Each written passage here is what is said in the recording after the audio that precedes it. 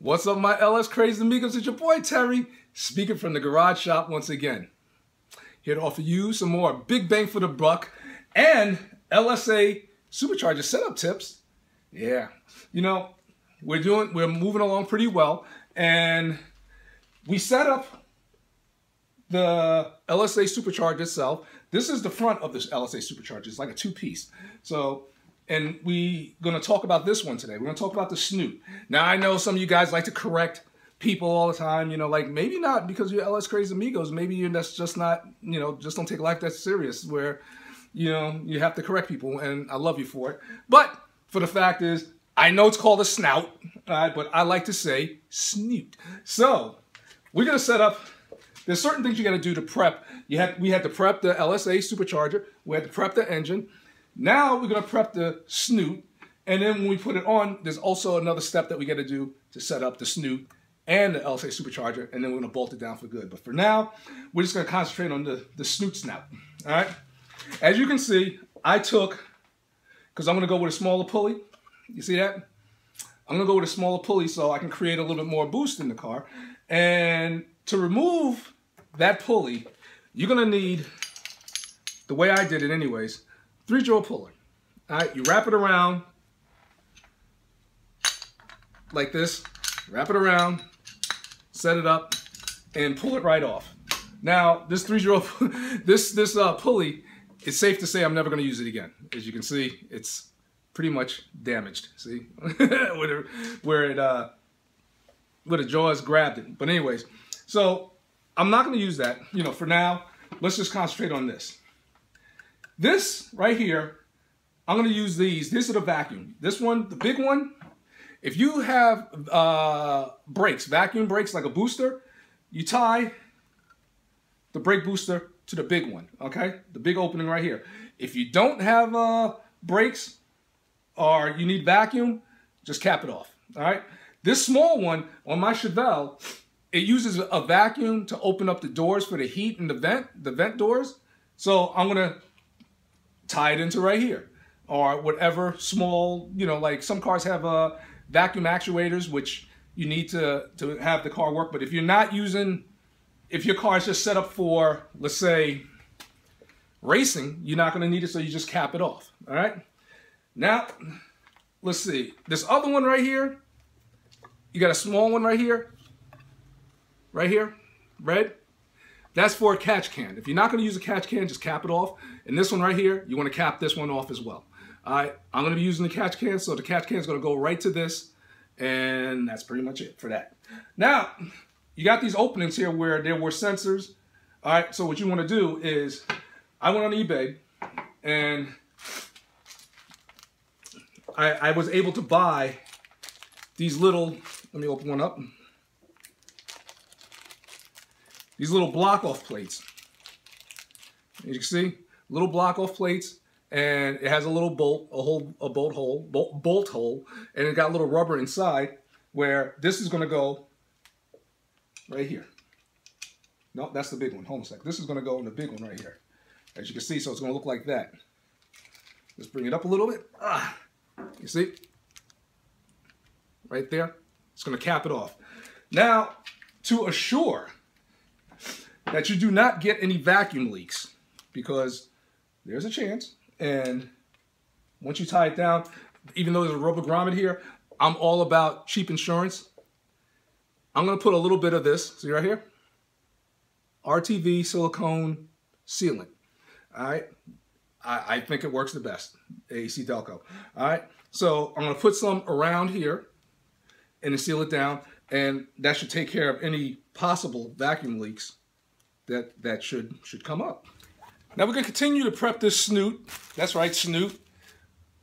So we can put it together with the LSA Supercharger. Now, if you remember, I took off the stock pulley so I can get a little bit more boost. Now with superchargers, the way you raise boost is through the pulley on the supercharger or either the pulley on the crank. So I went with a smaller pulley, which is going to turn the supercharger a little bit more quicker, add a little more power, a little bit boost, add more boost. So now I got to install this this hub. Now, what I did was, you got to be smart. What I did was I got one of these hubs. Now, I got all this from Synergy Motorsports. They give you the Lingerfelder hub. You see this? This is going to go on, and it has to be pressed in, so you got to be careful with that. And just in case later on down the road, if I want to change boost or whatever, it comes with it's a two-piece. So instead of taking the hub off like I had to do with the stock one, I just take this off. It's held on by 10 bolts, and this will allow me to change my boost. Very simple. All right. Now, they make a tool. They make a tool. It costs a couple $100, so you can install this thing the proper way. But, you know, this is the garage shop, man. We build our own tools up in here. Now, I came across, I don't know, you know how sometimes you just gather stuff? I don't know how and where this thing came from, but I came across this thing. All right, and I made this a snoot pulley install tool. All right, because like when you're doing these builds, like LS builds, and you gotta be creative and you gotta build tools yourself, because you want to keep the money in-house for other stuff. You understand what I'm saying? So what I did was this thing. Again, I don't know where I got this thing from, but I'm glad I got it. It's this, and if you look, it already had a center hole in it. All right, which is cool. So I just drilled 3 little holes around it that match. You see this?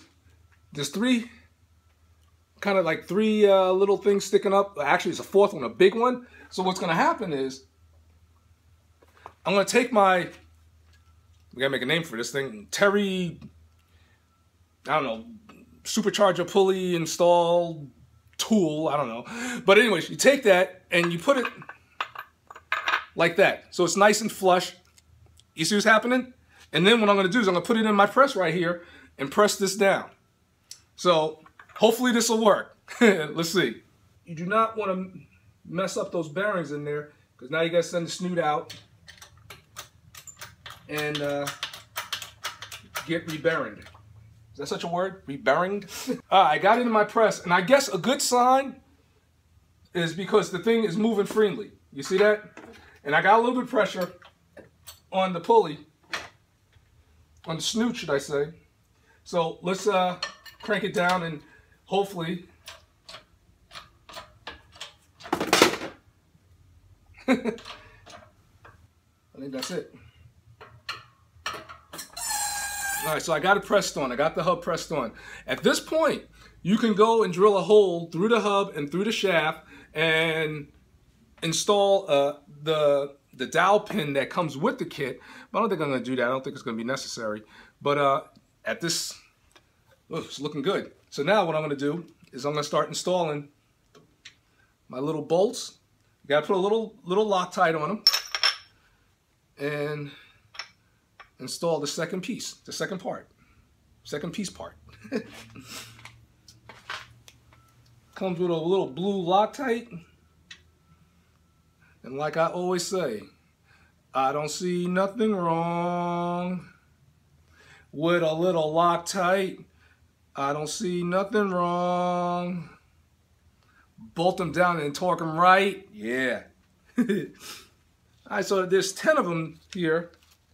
And you gotta, of course, in sequence. You can put them in anywhere you want, but at some point when you snug them down, there's an order, which comes with the kit. I'm hoping that I can attach this to sometime this week to the supercharger and keep it moving. And like I said, I'm gonna keep on videotaping and I'm gonna post it. So I'm all about helping the next man, you know, project build go a little bit easier. So, looking at the clock on the wall, or should I say ceiling, time for me to head on off and do some more work and get this thing rolling so I can, you know, like I said, post more videos for you guys, because that's what I'm all about. Care and sharing, that's it, you know. So until the next time we meet, please, as always, be easy. And I'll catch you guys real soon.